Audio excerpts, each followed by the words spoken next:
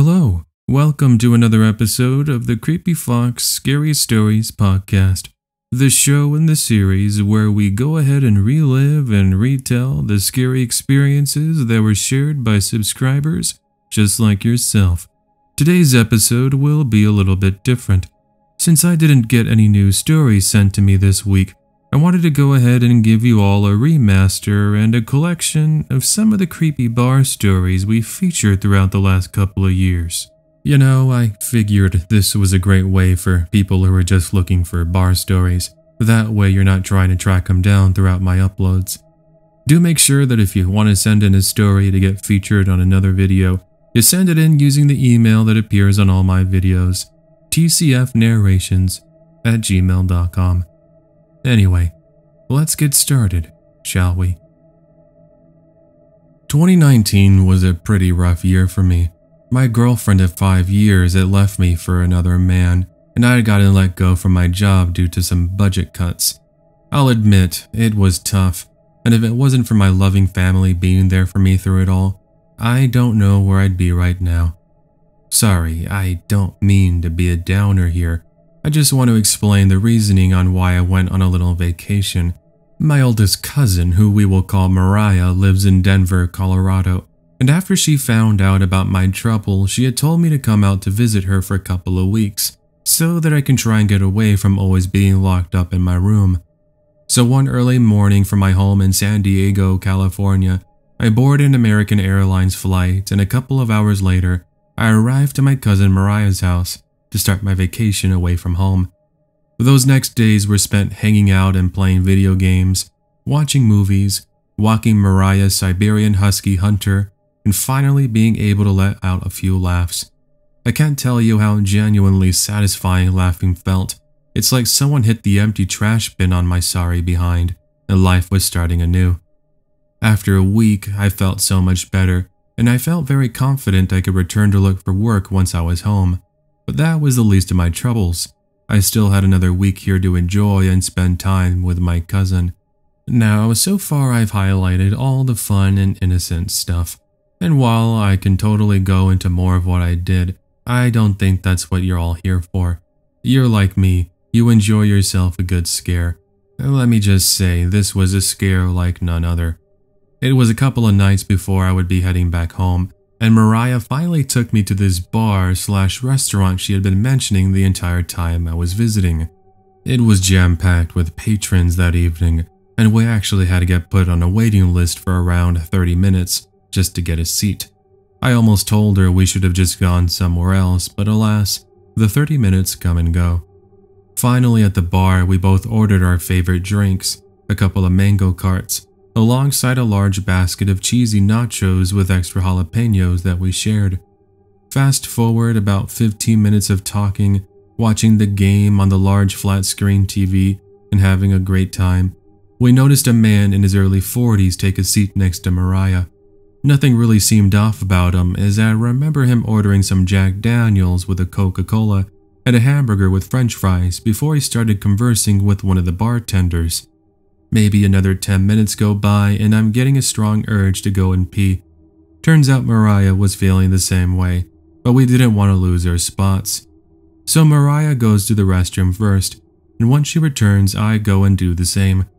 This is when our night was about to take a turn for the worst. When I'm returning back to Mariah, I had noticed the man sitting next to us was talking to her. I thought to myself, that's cool, I guess. Mariah has always been the talkative type, must be commenting on the game. As I got closer, I start to realize this guy is drunk. I ended up hearing him say that he'd like to take Mariah back to his place, to which Mariah just jokingly laughs it off. This must have caused a switch to flip in this man's head, because all of a sudden he gets up and proceeds to yell at Mariah. "I'm serious, don't you dare laugh at me and make me a fool." Bear in mind there's loud music playing over the speakers, so unless you were looking in the general direction of this man, or you were very close by, you would have not been able to tell he was yelling. Anyway, this is when I got involved, being the overprotective family member I am, and I told the man to relax and let it go. He tells me to get lost. Well, he said something else, but I'd rather not repeat it here. before proceeding to tell me he would kill me if I got in his way. I can't tell you how hard I had to try and compose myself as I was trying to be the better man by telling him just to drop it, but he doesn't seem to understand. While he continues to yell at Mariah and I, and patrons are just staring at us as if they were watching a movie or Jerry Springer or something, the guy grabs one of his forks from the counter. He then charges at me with said fork as I'm standing there frozen in what seems like slow motion. I don't really know how to best describe it. If anyone else has been in a situation where someone is trying to attack you, maybe you might understand. Well, he does manage to cut me a bit on my arm. Nothing too serious. But in the process, I proceeded to hit him with a Roman Reigns-like Superman punch that hits him straight on in the temple. The dude drops instantly, and it's only now that people are finally coming to help out. One of the security guards who was outside the bar comes to check up on us. Meanwhile, the cops were called. The man regained his composure a short time later, and once the police got there, he got handcuffed. He got put in the back seat of a police cruiser, not without a struggle that saw the guy get tasered. I was treated for my small wound, and after what felt like forever, we finally ended up going back to Mariah's place, but not without me getting barely any sleep. I was just so full of adrenaline and still shaken up by the incident I'd just gone through. It's not every day you go to a bar and you have some drunk guy attack you with a fork. It's scary really, but I'm just glad nothing else happened to either Mariah or anyone else at the bar. The rest of the vacation, what was left of it, went by fairly uneventfully, and I returned back home in one piece. As an update, I landed a job working for a family friend's business, and I'm still there today, enjoying my life and employment. I've since met a wonderful new girlfriend who I love very much, and who also loves listening to the videos on your Creepy Fox channel. We're both huge fans, and we wish you nothing but the best, as well as a continued speedy recovery from your total knee replacement surgery. I'm sure I can speak for most people. Working in the restaurant business comes with its ups and downs. On one side of the coin, it's a job. Add on top tips from generous patrons and you might walk away with quite a bit of money after your shift. But then you've got those certain customers. The ones where it seems no matter how much you do for them, they can't seem to appreciate you. I take you back with me to a time when I used to work for Buffalo Wild Wings as a bartender. I'm male, by the way. Now, when it came to conversations with customers, it was usually just about what they were going to order. Occasionally, you had the chit-chatters who might ask you about your day, but for the most part, you're serving drinks. Well, I remember it was on a Monday because there was football, and our Buffalo Wild Wings had been packed. I was busy serving customers when one in particular called me over with a very angry tone. "I've been waiting here for an hour, and not one of you has taken my order. Is that how you treat your customers?" Now, even though we were busy, one thing I'm good at is telling apart who has been waiting for too long and who hasn't. This guy hadn't been here for more than 5 minutes and was really being overdramatic. I tell him I would get his drink right away just to get him off my case. He orders a Dos Equis, and then another waitress takes his orders of wings. And that was it. At least for about 5 minutes. "Hey, bartender, get me another drink, and make it quick." It's the same man yet again. I tell him to give me a minute and he snaps back at me, pretty much calling me all the names in the book. A couple of other patrons try to get him to settle down, explaining how busy it was, and he seems to chill. Fast forward, I want to say 15 or 20 minutes later, and I'm just returning from a break. "Where were you? I've been looking for you all this time. None of your other bartenders or waiters are serving me like the king I am. You should be grateful we essentially pay your bills. The customer is always right." This guy was definitely taking the title of worst customer ever. Oh, and by the way, the customer isn't always right. That's a false statement given by restaurants in order for us to truly value the customer. And don't get me wrong, we do value the customers, but only nice and respectful ones. Anyway, I grab him 2 Dos Equis so that he would stop complaining and I get back to work. At this point in my story, the man has had 4 Dos Equis and he's starting to get wasted. I notice he starts an argument with the waitress who brought his food, asking why his wings were cold and how he had been kept waiting for hours. Realistically, it was maybe 30 minutes of waiting. I do remember the waitress that served him was fairly new, so she actually started to cry, and I felt really bad for her. This was the point I got involved and took over, even though I should have gotten a manager. "What are you going to do about it, tough guy? You can't touch me. Come on, fight me, I dare you." The man is continuously pushing me and trying to get a reaction. How I remember trying so hard to keep my cool. Meanwhile, some other customers are asking him to calm down. Suddenly, he snaps. He grabs one of the Dos Equis bottles he had been drinking and then smashes it against the bar table. Using the pointy end of the bottle, he takes a swing at me. By this point, I'd already had my arms up to cover my face from the blow, but he still manages to cut me up pretty badly, leaving some nasty scars and blood. That was enough for two other patrons to get involved.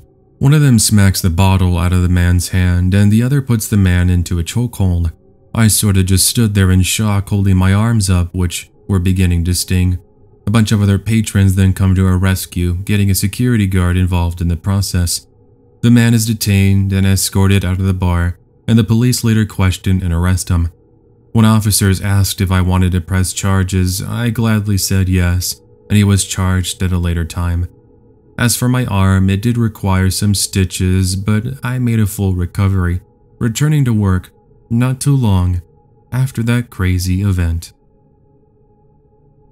This is the first time I've shared this online with anyone, so please go easy. First, some background context. This is from the late 1990s when I was on a business trip in Mexico. I was working for a clothing company that manufactured wedding dresses. Also, I'm female, and I was roughly 28 years of age. Now, when most people see me, they don't think I speak or understand Spanish. After all, here is this light-skinned, blonde-haired girl, blue eyes, from New York. You'd be surprised, but I actually studied Spanish 3 years in high school and 1 year in college. Sure, I had a funny accent, but I understood pretty much any conversation. I truly believe this is what would save me. Anyway, with me on this business trip were two other co-workers of mine, who we're going to call Julia and Danny. We each stayed in our own hotel rooms and checked in on a Thursday morning. After a bit of rest, we met up with a couple of the company representatives we were to meet, and we spent the rest of the afternoon talking and demonstrating our clothing line. They really enjoyed our presentation, and as a reward, they invited myself, Julia, and Danny to an all-you-can-eat buffet. We ate like no tomorrow, that by the time we were done, I couldn't move. Luckily, the next day would be a day of rest, so there was no need to worry about being out late. After sitting around the buffet talking, we went to a bar that was across the street, and we spent about an hour having drinks and listening to music. At one point, I had to use the restroom, so I excused myself. The thing was, the restroom was out in the back, which meant I had to exit through the front entrance, walk back into a dark, lonely alleyway, then head into the little stall to take care of my business. I'm sure you can already tell where this is going. As I exit the bar, I accidentally bumped into someone. He was an older man, somewhere in his mid to late 40s.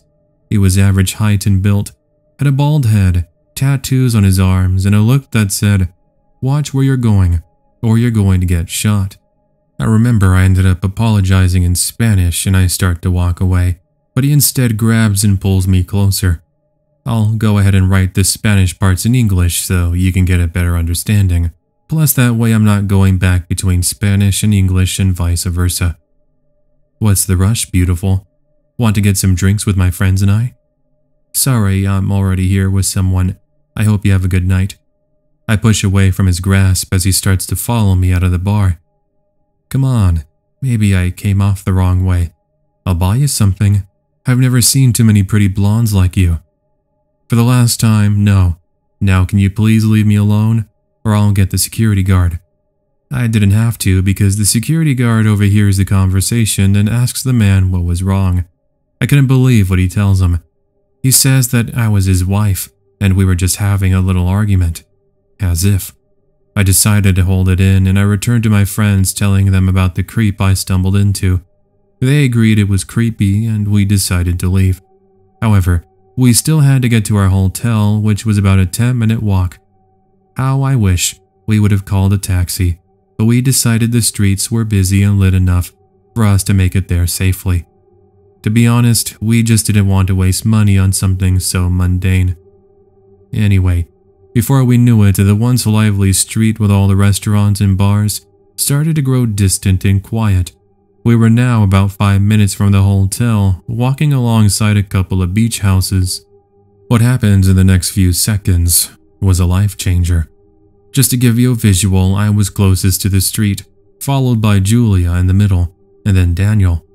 We all of a sudden hear the sound of a car approaching, then what sounds like a door being opened. Before I knew it, I was being pulled into a van. Those moments seemed to go off in slow motion. When I looked to my right, I saw a familiar face, the man from the bar. So this was his plan. Wait until we were away from any witnesses, and then try to kidnap me. By some miracle, he hadn't gotten a proper grasp of me, which allowed Julia and Daniel to pull me back. I fell on top of them. If anyone watches pro wrestling, you'll get the visual. You know that move where the wrestler jumps off the top rope onto another group of wrestlers that are waiting to catch him, only for all of them to fall over? Yeah, something like that. The last thing I remember was the van speeding away, never to be seen again. I was in shock that it wasn't until we got back to the hotel I had a panic attack, and I cried for almost 30 minutes straight. I couldn't believe I was almost abducted, and it's scary to think it can happen at the most random times. I truly believe had my coworkers not been there to pull me back, I most likely would have never seen my family or my friends again. That thought still haunts me to this day. By the way, the police were of almost no help, and they never did call us back with any updates. Regardless, we made it back to the US without any further altercations. Hey there, everyone. I hope you're enjoying the episode thus far. I just wanted to go ahead and mention that in case you missed the announcement on last week's episode, I'll now be uploading members-only Scary Stories narration videos for all channel members going forward. There's currently 3 episodes up thus far, which you can check out by visiting my channel today. Of course, you'll still be getting your normal weekly Scary Stories uploads.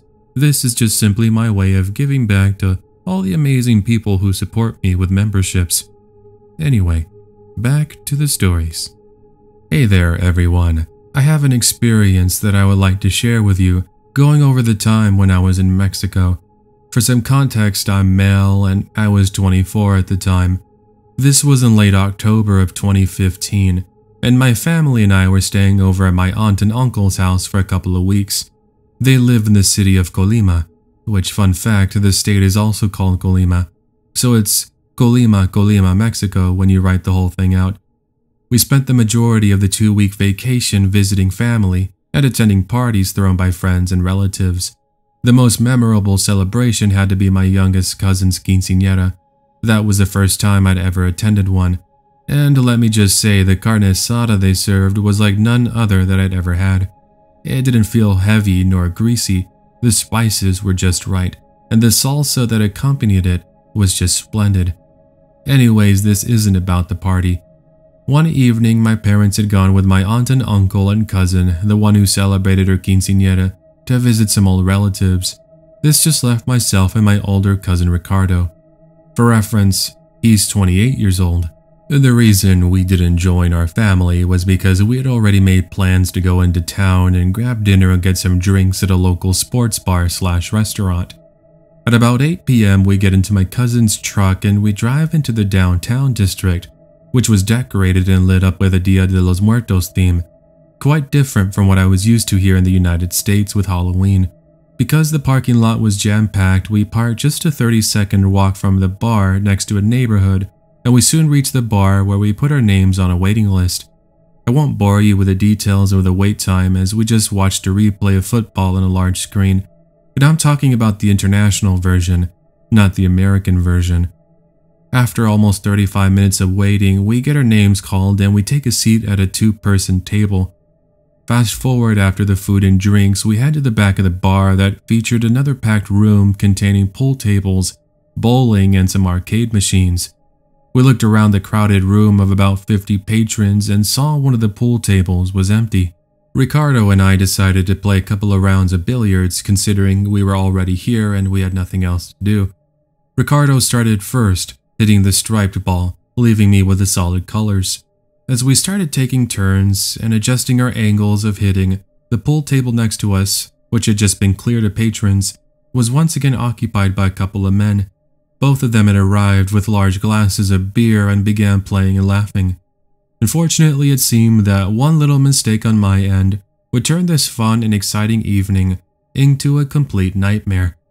As I adjusted myself to take the finishing shot of the game, my pool stick ended up bumping into something. I took one look at my rear thinking I'm just hitting the accompanying pool table, but I see it had hit one of the men. And worst of all, his drink had spilled over all his clothes. This was going to go down one of two ways.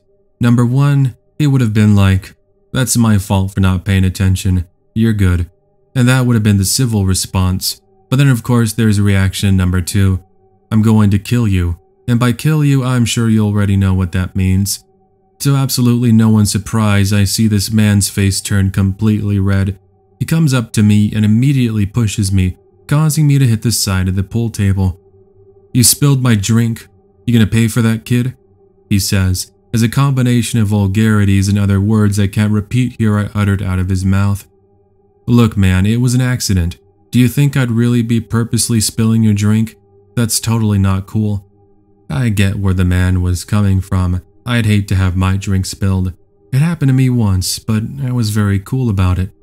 After about 10 seconds of awkward staring and us just standing still, the man pushes me again. This time I'm on the verge of wanting to fight back, but this guy was taller than me. For my height, I'm relatively short. I'm 5'11", a scrawny 170 pounds. This guy was, from my best memory, 6'2" or 6'3", about 250 plus pounds. There was no chance I was going to fight him. Well, my cousin, a more intimidating 6 foot 230 pounds of muscle, comes up to the man and tells him to relax and that we will get a bartender to get him another drink. Something we clearly didn't want to do, but we were being the better men. The guy looks at Ricardo and I before walking away with his buddy. "Sorry about that, cousin. You good? Sometimes all you need to do is just stand up to these punks. 90% of the time they're just filled with hot air and they won't really do anything. Let it go. I'll take you somewhere else." I agreed, and about 10 minutes later we make our way to the front of the restaurant, and we let one of the hosts know that there was a guest being violent and rude. We give him details, and the host says he saw someone matching the description storming out of the bar with another guest, in an apparent fit of rage. Now, thinking the danger was finally laid to rest, we begin walking back to the truck, laughing at how silly the entire incident was. Those laughs would be shortly lived, when out from nowhere we hear a bunch of loud footsteps approaching. "Hey, the two of you, get back here. I'm not done with you guys." We turn back and we see it's Mr. Spilled Drink, except this time he's got, of all things, a knife, and so does his buddy. "You made a fool of me in that bar. Now I'm going to teach you a thing or two about respect." Time went into slow motion as I stood there in fear watching the two in their drunken rage as they began to charge at us like lions. I recall all the sound around me going quiet, being replaced by my heartbeat and heavy breathing. When it seemed I was toast, I recall my cousin yell my name as he grabs my arm and we start to run. My hearing had then returned, and I'm now laser focused on the police who had just shown up at the bar. I didn't even have to say a word, because the two officers just ran past us and chased the two with the knives. They got them without any further altercation, thank God, and Ricardo and I soon joined the crowd of onlookers as we watched the men get placed in the back of police cars. We got questioned and we gave a statement, but other than the scare and the adrenaline rush, that was pretty much it. It wasn't until a week later, back when I was in the States, that I talked with Ricardo over Xbox Live, and he told me how the police got there. Apparently after the spilled drink incident and when the men exited the gaming room, one of the patrons at the bar recalled seeing a man messing with a knife. That's when he called for the police and told them there appeared to be an impaired individual with a blade. It just so happened the officers got there just as we got chased, and that impaired man was the same man along with his friend. Quite the coincidence for sure, but a coincidence I'm very thankful for. Who knows what might have happened had they not gotten there when we needed help. So anyway, that's my story. A word of advice, if I may. Avoid playing at pool tables when the room it's located in is jam-packed with patrons. The last thing you want happening is some creep coming after you because you spilled their drink. Anyone else big into concerts? Well, I used to be in the 2000s when I was in my early 20s. In fact, I had a streak where me and my friends had to attend some sort of show at least once or twice a month. Normally, they were small acts and local talent, but it was my way of showing my support for my love of music. This occurred when one of the bars in my downtown district was having an 80s rock and roll music festival. It was neat, because that bar not only acted as a gathering spot for people to get drinks and eat, but it had its own little venue that can fit up to 300 people. My friend Alexis and I arrived extra early, and we were able to secure spots in the mosh pit, so to speak, if you really wanted to call it that, since again, this venue is pretty small. After about 25 minutes, I started to get overheated from the lack of ventilation and all the people, so I told Alexis I was going to step out for a bit to get some fresh air and maybe even get some water. I also tell her I'll call her once the show is over so we can meet up. It took me a solid minute just to be able to squeeze my way out to one of the side exits, but what a sense of relief I felt when I was in the lobby of the bar. One of the bartenders noticed my distress and offered me water, so I sat down and drank at least 2 large cups before I could finally feel my energy coming back to me. By this point, the bar portion of the venue is jam-packed with people, and it's pretty hard to make my way just to the restroom, which I needed to go to badly. Here's when things got kinda scary. As soon as I exit the restroom, I had to take a turn to reach the lobby. Unfortunately, there is a wall that hides the view of any upcoming patrons. This meant that in all my excitement, I happened to bump into this huge, tall, intimidating biker dude. He had the typical jacket with spikes on the top and a bunch of patches. "Watch where you're going, kid," he angrily says as he pushes me against the wall. The thing is that I took him down with me by mistake. As I was falling, I looked for something to grab onto. I chose to grab onto his arm, which was holding a beer. This guy lost it as his drink spilled not only on the floor, but all over me. He begins to curse loudly, which grabs the attention of some other patrons who tell this man to chill. What he does next, I'll never forget. He reaches into one of his boots and he takes out a knife. I froze as I looked at the stainless steel as it began making its way closer to my face. No kidding, time seemed to have gone into slow motion as I dodged out of the way of his swing. By some sort of miracle, about 3 security guards happened to see what just happened. Alongside a patron who managed to smack the knife out of his hand, they tackle the man to the floor as if they were football players. Needless to say, Alexis and all the other concert goers had no clue to what was happening on the other side of the wall where I was. That was until someone went into the concert room and had the musicians stop playing. Cops arrived in about 5 minutes and the knife man was placed into handcuffs and taken away. So like I mentioned at the beginning, I used to love going to concerts, but after this happened it took me almost a full year to once again gain the confidence to go out and to celebrate live music. Being a bartender, you're used to dealing with people all the time. I chose the job because the bar I applied to was well known for pretty chill customers, and considering it's rock and roll themed, it went perfect with my love of music. That and because I always loved going there with my friends. Anyway, I'm still there today, and I enjoy a pretty nice balanced schedule, consisting of Monday to Friday afternoons and evenings. I don't think I need to tell you how bad it was for our industry in 2020, but since that's behind us, I'd rather not get into it. This incident in particular just happened fairly recently.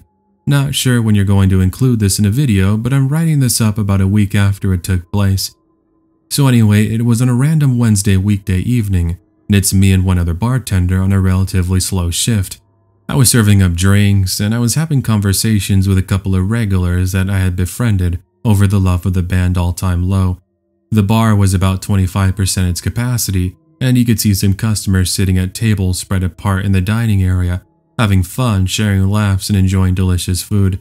While I'm enjoying my shift, my coworker Jennifer is having the complete opposite emotion. She was feeling pretty low that evening as her boyfriend of 2 years had left her for her best friend. Really messed up if you ask me, considering she's become almost like family to me, so you bet I was trying to cheer her up and get her to smile. It worked at some point, but I think it was because she didn't want to make me feel bad. After my friends left, the time is now roughly 11:15 p.m., and we're set to close early at midnight. The bar is slowly approaching emptiness with 2 guys at the bar having drinks and laughing. At this point in my employment there, I had never seen them before. Now, one thing I couldn't help but notice as I'm looking at my phone was they kept making remarks about Jennifer. Some normal, some not so normal. Remarks that I'd rather not share here since they were pretty gross. Anyway, what really set off Jennifer and I as well was when she tried serving them a drink, and the larger of the 2 men grabs her arm and tries to pull her close to his face for a kiss. I got so mad as I yelled at the man to let go, as Jennifer jumps back in complete shock. The man suddenly stands up in what looks to be a drunken state and tells me what in the world I was going to do about it. Now, again, I've been working as a bartender for quite some time, so I know how to de-escalate situations. I remember telling Jennifer to go get the security at the front as I told the man that behavior was unacceptable, and if he didn't calm down, I was going to have to ask him to leave. The creep starts to laugh and then begins name-calling me, trying to get me to fight him as his friend starts to cheer him on. Ugh, just relax, Steven, I tell myself in my head, saying Ralph, our security guard, would get here and stop these 2 creeps. Oh, and just a quick mention, our security guard's nickname is Ralph. Yeah, from Wreck-It Ralph, because he loves that movie, plus he's the kindest and sweetest person you'll ever meet. But you don't want to make him mad, as he is very protective of all his workers, just like Ralph is protective of his friends in the movies. For some context on Ralph, he's been a bouncer at multiple clubs for years and he's pretty hefty and fit. 270 pounds and 6'5" of pure muscle man. That's why you don't want to mess with him. At any rate, before Ralph has a chance to get to me, the creep actually starts to vault over the bar counter, and once he's over, he grabs one of the mug glasses and starts to shout. I begin to back up as he begins throwing the glass mug at me, trying to hit me presumably in the head. A customer who was just coming out of the restroom sees the commotion and runs up to help me, just as Ralph and Jennifer enter the room. After a small exchange and struggle, with Ralph being able to easily manhandle the creep, the man ends up collecting his bearings by getting up, before running out of the bar with his pal. Those 2 never did return, and it's safe to say the butt-whooping they got from Ralph, as well as the embarrassment, is what made them learn their lesson. So maybe it's not the scariest story in the world, but try to put yourself in my shoes. Both those guys were about 6 foot, 230 to 240 pounds each, and I was relatively short.